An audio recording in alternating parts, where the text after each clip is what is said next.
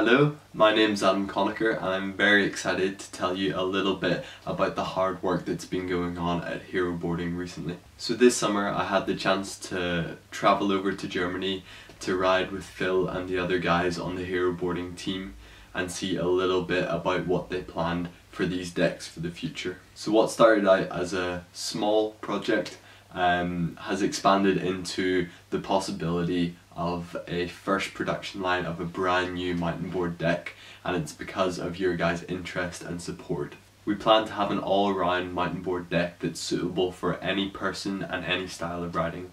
Following the natural sort of progression of mountain board decks over the past few years, the current prototype for the Haero boarding deck has a concave and is between about 95 and 100 centimeters in length.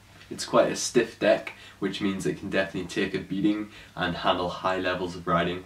Using the snowboard base means that it has a good pop coupled with a good stability, meaning that it can be used for both freestyle and boardercross alike. What's maybe a little bit different than the current decks on the market is that it's a lot more light in comparison, meaning that especially in freestyle that gives you the bonus of being able to spin your tricks just that little bit quicker.